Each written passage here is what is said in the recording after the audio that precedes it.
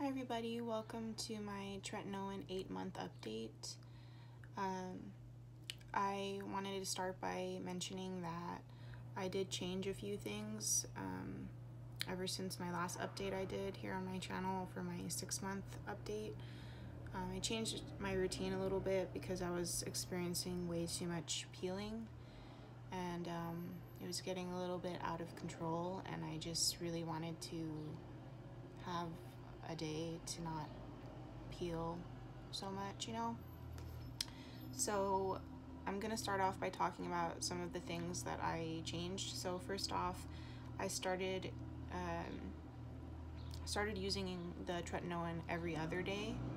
And just so you know, I'm sorry I didn't mention this first, but I'm on 0.05% cream. Yeah, I just wanted to mention that. So yeah, I started using it every other day instead of every day. I also decreased the amount I was using, so I was using like a whole like fingertip kind of amount, and now I use like a pea size to like half a pea size. So it's because it's very powerful anyways, so I just thought I would, you know, kind of tone it down, and that's been really helpful. Another thing that I did was I started using Curology again. I used to use Curology. I'm reincorporating it now because I really wanted to like see what other things I could do to like kind of like amp up my, you know, my skincare. And I really liked the ingredients that I had in my formula before. I have, so in my formula, my Curology formula, I have three ingredients. It's azelaic acid, niacinamide, and clindamycin. Something I didn't want to have to get all of those things separately, so I just wanted to get my Curology again. So on my off days, I will use my formula from Curology, and that's helped a lot at minimizing my like peeling and just kind of giving my skin like a breather from the Tretinoin. So yeah, and another thing that I incorporated was I started using the Paula's Choice 2% salicylic acid liquid exfoliant. It's a really long name. I've seen it here on YouTube a lot, and it's very, very good. I used to use it before I started using Tretinoin, but I stopped using it when I started the Tretinoin because I didn't want to mix anything. So I started using it again, and I really, really love it. Like, it makes my skin look so like smooth and just clear and clean, and I don't know what it is. Maybe I'm just, I don't know, but I love that stuff. And I know I'm not alone because a lot of people really, really like that stuff. So it's like, I like obviously it has salicylic acid in it. I always have such a problem saying that word, and it's good at, you know, pore unclogging and whatever, but it's also very like, it's simultaneously very moisturizing at the same time. So I really, really need that because my skin is like parched all of a sudden all the time now, you know?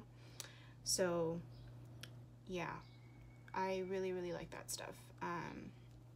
And the last thing that I changed was I started putting my moisturizer first before I put the Tretinoin on my face. And I should have done that a long time ago. I had seen that suggestion like in numerous videos I watched, but I didn't do it.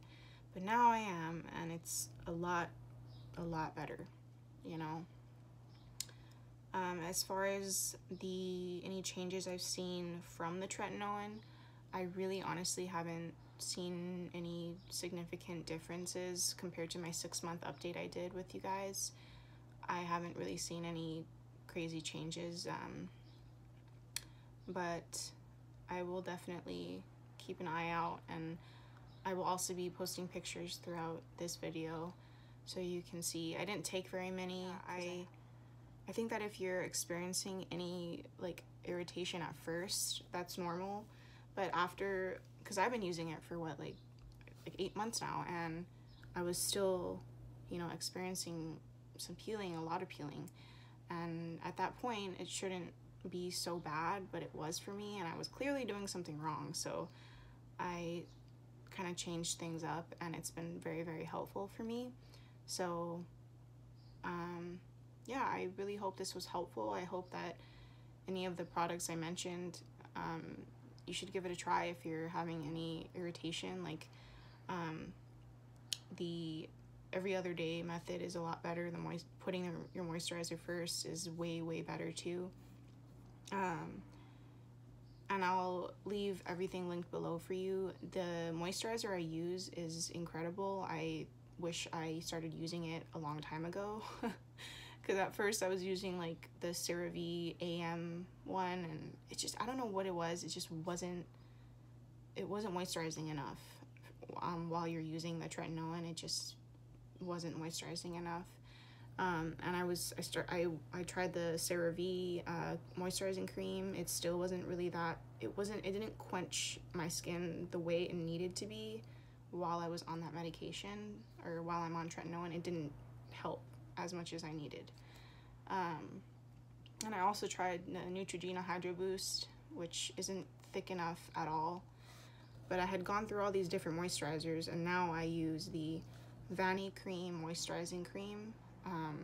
It's clean, simple ingredients. I buy it at my pharmacy. It's like $11 for like a big tub. This is what it looks like. I've seen Dr. Dre mention it too, and it's honestly so freaking good. It's such a good moisturizer. Like, I use it for my arms, I use it for my body and everything.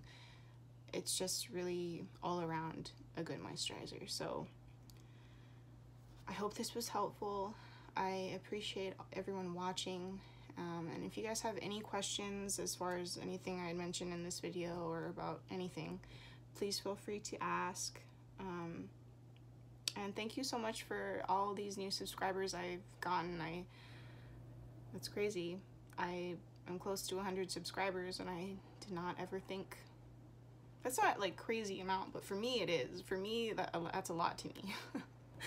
But so thank you everyone for supporting me, and like I said, if you have any questions, feel free to leave them in the comments. So thank you again. I'll see you in the next one. Bye.